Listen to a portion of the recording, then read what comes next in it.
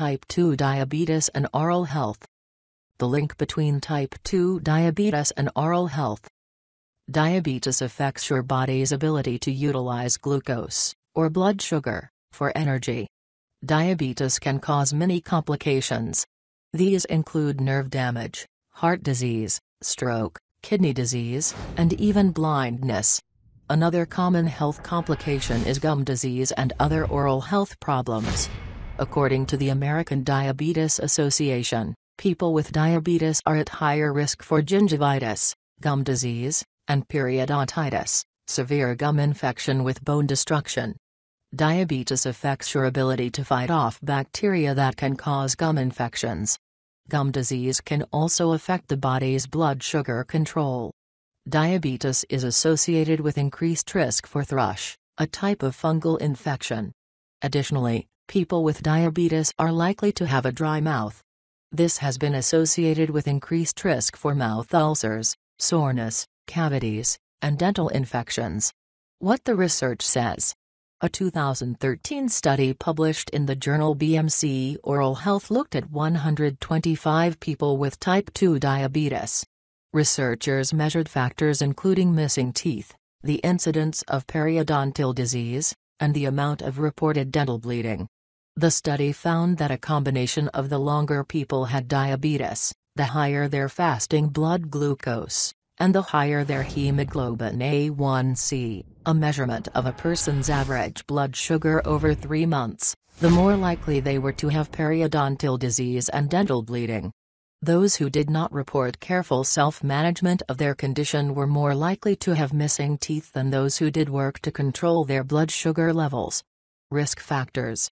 Some people with diabetes are at greater risk for oral health problems than others. For example, people who don't maintain tight control over their blood sugar levels are more likely to get gum disease. Also, if you smoke and have diabetes, you're at a greater risk for oral health concerns than someone who has diabetes and doesn't smoke. According to the National Institutes of Health, more than 400 medications have been linked to dry mouth. These include medications commonly used to treat diabetic nerve pain, or neuropathy.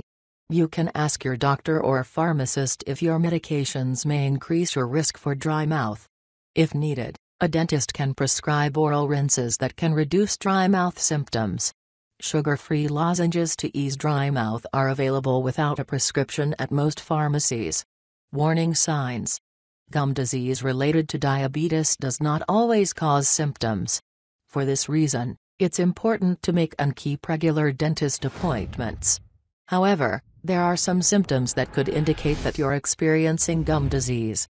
They include bleeding gums, particularly when you brush or floss.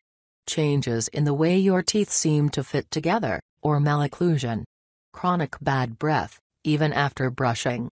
Gums that appear to pull away from the teeth, which may cause your teeth to look longer or larger in appearance.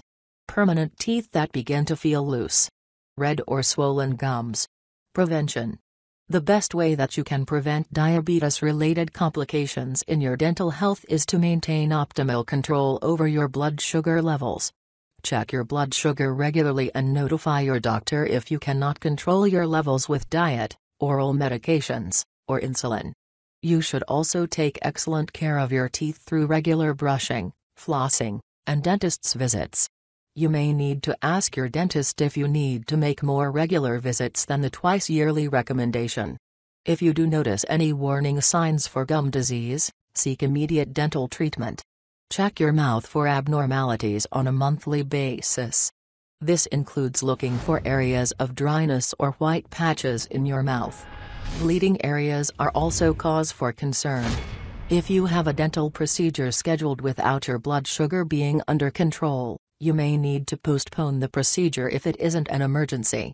This is because your risk for post-procedure infection is increased if your blood sugar levels are too high. Treatment. Treatments for oral health conditions related to diabetes depend on the condition and its severity. For example, periodontal disease can be treated with a procedure called scaling and root planing. This is a deep cleaning method that removes tartar from above and below the gum line. Your dentist may also prescribe antibiotic treatments. More rarely, people with advanced periodontal disease need gum surgery. This can prevent tooth loss. Outlook. With careful attention to your diabetes control and dental health, you can maintain healthy teeth and gums.